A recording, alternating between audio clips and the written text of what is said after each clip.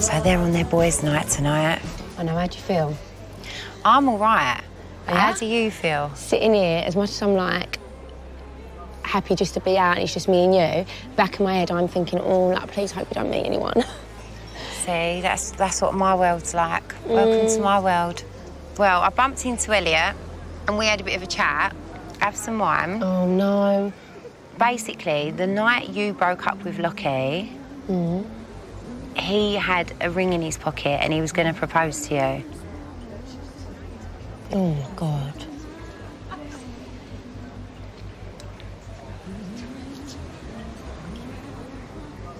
He had the ring down.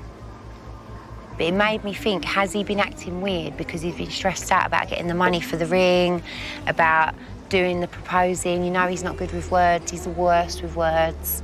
Is that why he's been acting the way he's been acting? I don't know, he's your boyfriend, but that's immediately what come to my mind.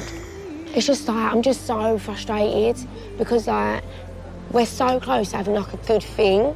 Yeah. I keep getting upset all the time. It's doing my head in. It don't change things because he's been such an arsehole the last 6 months. And he thinks just getting a ring, he thinks proposing to me out here would make all of them hurtful things he said and the way he's made me feel the last 6 months all right. And then I feel like a bad person.